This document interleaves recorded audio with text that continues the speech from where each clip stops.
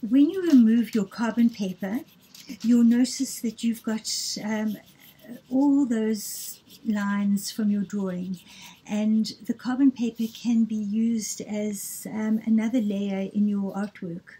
You could cut out some of the objects and they could become a part of a collage at a later time.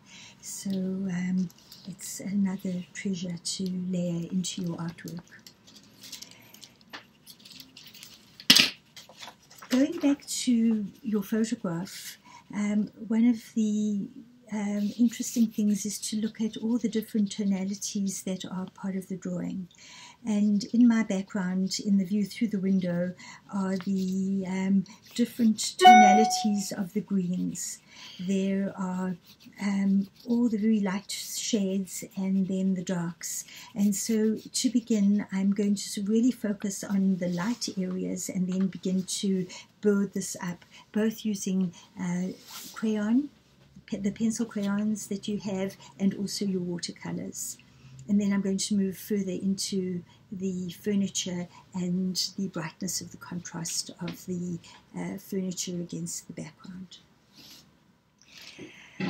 I'm using some paper and putting my organza onto the paper, because it'll be interesting to see what happens when the colors begin to bleed through. There might be some interesting textures that might be a possibility to use as well.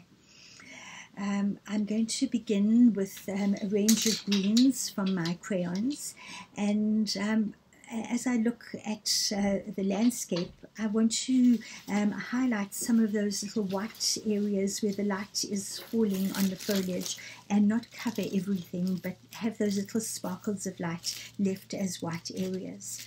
I'm going to block in some of the light areas with the crayon. It's interesting that a lot of this is going to blur through and be almost like a ghost on the back, and it's going to be much lighter than it appears. So if you want to use this as an underdrawing and then go back into the color with the pencil, with the paint, that would work really well. I'm going to use a variety of different greens and lighten them, and just begin to layer over, mix those colors gently as I go.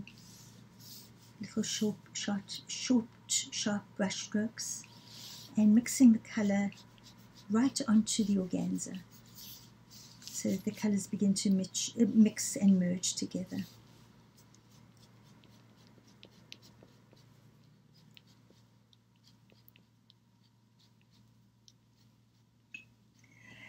With the furniture and this very bright color, I've got a range of colors which I'm going to change as I go along, not having them exactly as they were in the photograph, but also experimenting with some of these darks and mixing the colors together. It's so nice to see these lovely blurry effects that are happening, and as this drawing develops, I might use those as well. So just enjoy this as you move from one area to the next, and look forward to seeing what you're going to produce as you work. And keep the phantom going as well.